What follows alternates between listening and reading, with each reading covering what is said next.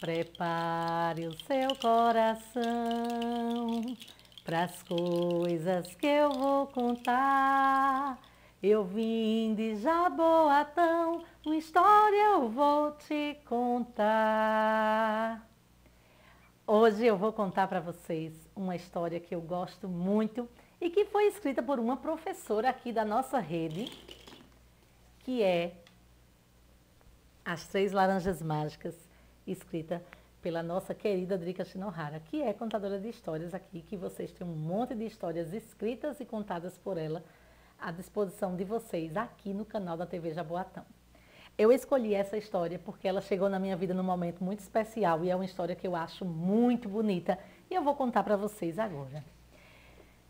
Há muito tempo havia um reino onde as coisas sempre corria tudo bem, tinha um príncipe muito bonito, muito charmoso, que foi crescendo e um dia o pai disse para ele: meu filho, já está na hora de você se casar. A gente precisa dar continuidade ao reinado e a gente precisa que você encontre uma moça bonita, uma moça boa, que você se apaixone por ela para você se casar.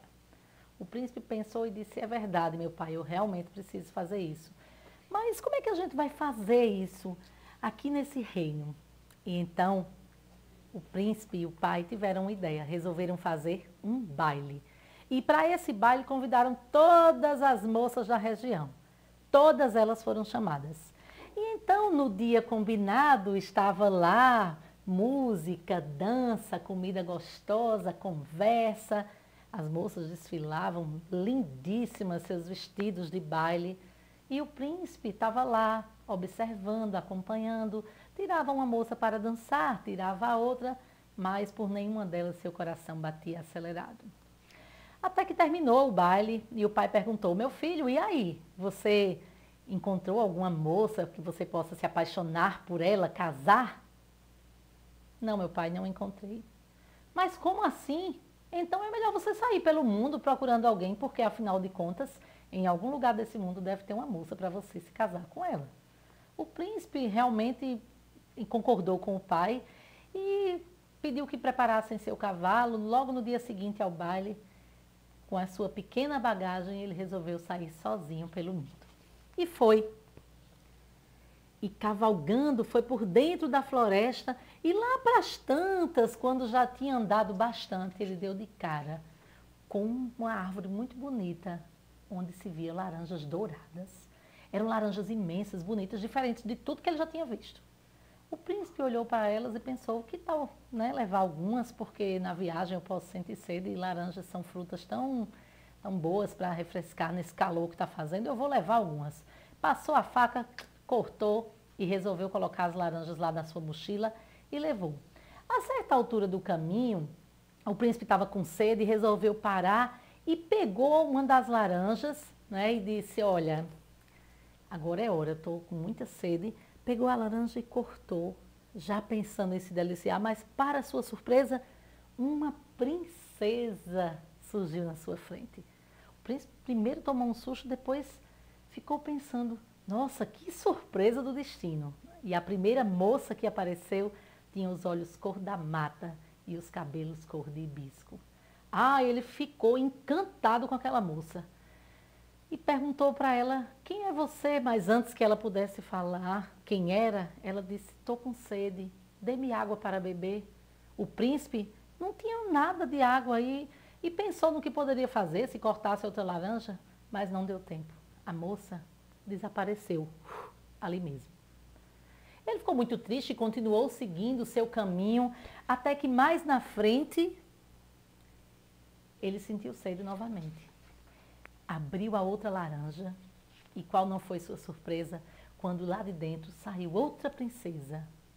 Dessa vez ela tinha os olhos cor do céu e os cabelos da cor do sol. O príncipe ouviu a mesma coisa: dá-me água, estou com sede. Mas ele não tinha o que oferecer à moça e ela sumiu de sua frente rapidamente. Então o príncipe subiu em seu cavalo e cavalgou o mais rápido que pôde para perto de um rio, onde corriam águas tranquilas. E antes que pudesse abrir a laranja, ele já ficou ali pertinho e dessa vez, para matar a sua sede, bebeu água e decidiu cortar a fruta que ainda restava em suas mãos. Quando ele fez isso, surgiu em sua frente uma princesa lindíssima, os cabelos negros como a noite, a pele branca e os olhos escuros como o ébano. O príncipe aguardou que ela dissesse o que as outras já tinham dito e ela disse: "Dai-me água, estou com sede." Prontamente, o príncipe pegou com suas mãos em concha e fez com que a moça bebesse aquela água. Pouco tempo depois, ela estava restabelecida e pôde contar para ele o que aconteceu. Explicou que uma velha feiticeira dali da região tinha encantado a ela e a outras moças também. O príncipe lhe contou que tinha visto as outras moças, mas que não pôde fazer nada porque nem tinha água para lhes oferecer. Eles conversaram bastante e naquela conversa o príncipe percebeu que aquela era uma moça muito especial e apaixonou-se por ela. Não contou muita conversa. Levou a moça para o castelo, conversou, convidou-a para ir, ela foi, né? Ele levou para o castelo. Quando chegou lá, apresentou ao pai, à sua mãe, e no mesmo dia, o pai, observando que o filho realmente estava encantado com a moça, organizou tudo para que fosse celebrado o casamento. Olha, o casamento foi uma festa lindíssima. Os dois viviam um romance invejável. Até que um dia a moça estava lá no seu palácio, descansando, observando o horizonte de sua janela, quando apareceu alguém lá embaixo vendendo algumas coisas. Ela não sabia, mas era a bruxa que tinha feito aquele encantamento com ela e com as outras moças, que chegou lá batendo palmas e oferecendo: "Venham, venham todos, quem quer comprar? Tenho pentes maravilhosos, grampos lindíssimos, venham, quem quer, quem quer?" Claro que toda moça bonita, jovem, queria ficar mais bonita ainda, e a princesa desceu as escadas correndo, dizendo: eu quero, deixe um para mim, deixa aqui, venha cá, eu quero ver, quero experimentar." A velha feiticeira disse: "Vamos experimentar nos seus cabelos, abaixe um pouco a sua cabeça." E quando a moça baixou a cabeça, ela colocou o pente com toda a força, bem aqui na região de cima. E nesse mesmo instante, a moça transformou-se numa pomba que foi embora, voou longe, sem entender o que estava acontecendo. Aquela bruxa velha adorou, né? Porque achou que tinha conseguido tudo o que queria e saiu dando altas gargalhadas.